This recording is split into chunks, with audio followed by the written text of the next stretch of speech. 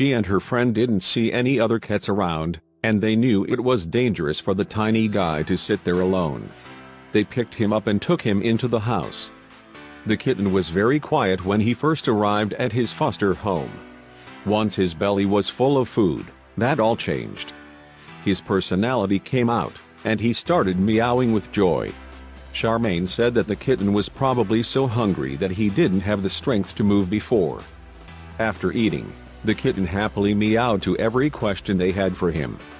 The kitten was named Venom, and he got around-the-clock care from that moment on.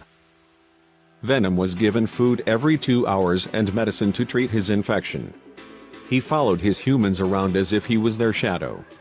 Being so young, Venom needed help after every toilet use.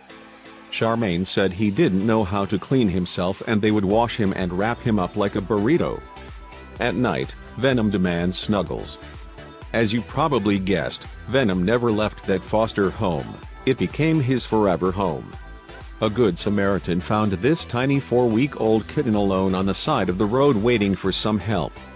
As soon as they gave him food, he was so happy he sang them a song. Charmaine confound the kitten said he was very calm.